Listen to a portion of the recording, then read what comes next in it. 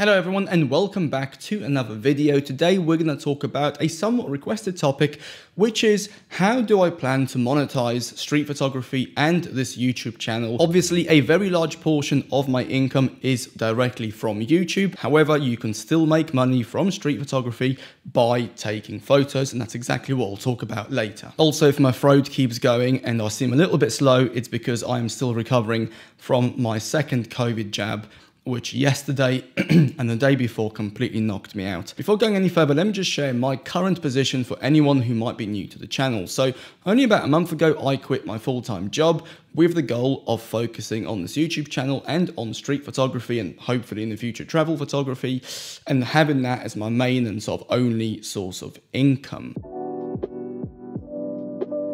Look, I'm going to be very real with you. In this day and age, you must have social media. I mean, sure, there are many photographers that have built huge careers without social media, but also I'll bet that they are probably twice my age, they've been doing it for 30 years, and they have a huge and extensive network of people they know within the industry that can give them work or that can pass their information to other people, and word of mouth spreads. For me personally, social media is the main thing that got me to where I am today. If I didn't start posting on Instagram, I wouldn't get absolutely nowhere, to be honest. Even all of my traditional freelance work all come from social media, be it me posting on my own page or someone that I took a photo of posting on their page. And even all the subsequent freelance jobs which came from word of mouth, they would never have come if those first clients didn't find me online. Does all of this mean you must have a YouTube channel? Does all of this mean that you must have a huge Instagram? No, but at least having some kind of a presence online, in my opinion, is a must. Like with any stable, long-term business, the key is to have multiple small sources of income that all add up to a good income at the end of the month. That way, if two of them fall off the table or the other two, let's say, have a bit of a slow month, you're not shitting yourself because you can't pay your rent. Also, I'm very careful about balancing passive income as well as active income. Now, sure, both have their advantages and disadvantages. Everyone on here bangs on about passive income, and yeah, I mean, if you just want to get the bag, retire, sit by the beach all day and still make money, then passive income is the way forward. However, I still think that having a degree of active income, especially within something that you enjoy doing, will do wonders for your mental health and your physical health. For example, I make passive income with regards to selling digital products. However, my active income is running one-to-one workshops and doing freelance work. Running one-to-one workshops obviously has its own cap with regards to my time, but I don't do it to make money. Yes, it does make me money, which does help at the end of the month. However, I do it mainly to meet new people and to just interact with other photographers, see where other people are maybe struggling with their photography and help them, and at the end of the day, give something back into the photography community and share things that I have learned. And with regards to freelance work, to be honest with you, it's to expand my network and also to challenge myself and do things which normally I wouldn't do. And to be honest, some of my freelance work has actually opened doors for me to go and shoot in places which otherwise I would never get into to get those photos. So I personally think that having a balance of passive and active when it comes to doing something that you enjoy is important. Before going into specifics, let me quickly elaborate on how I've made money so far from my actual street photography. Short answer is tour guides, travel agencies, and events companies. Now, as a street photographer, both me and you have a unique perspective on the city or the town that we live in. If you, let's say, type in London into Instagram, you will have 20 different photos of a bus going past Tower Bridge. I've probably got 10 of them on my hard drive right now. However, a lot of my photos are obviously quite unique in London. And when you, let's say, have 20 different tour agencies all fighting for the same tourists, and they all have an Instagram page, and let's say 19 of them have the same type of photo of the London Eye or Tower Bridge or whatever, and one of them has very unique and artistic photos of the same city, then people might be a bit more intrigued by that. Now, obviously, there are certain limitations. There are definitely headaches that come with doing street photography like this.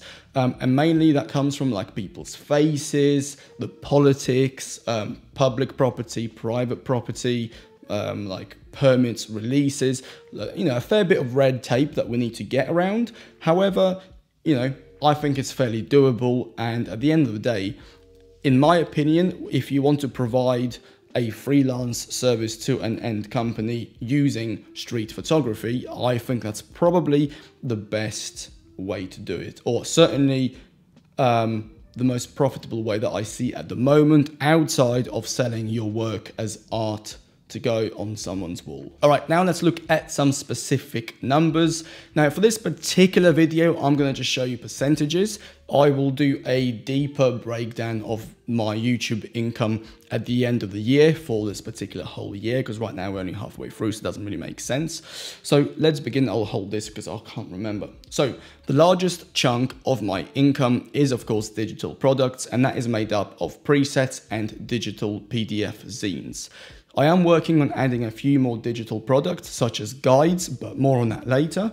And to be honest with you, around 40% of my income is quite acceptable for digital products. I am conscious of not having one specific thing take the majority of my income.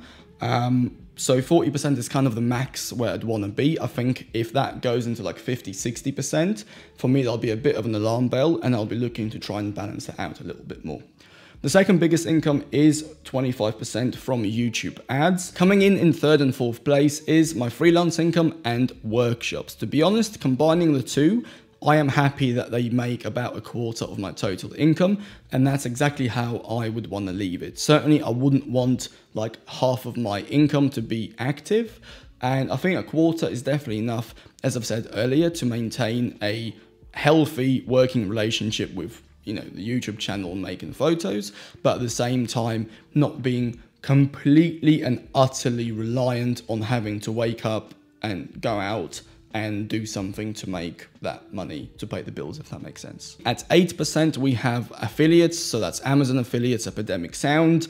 To be honest, I don't actively work or concentrate on that.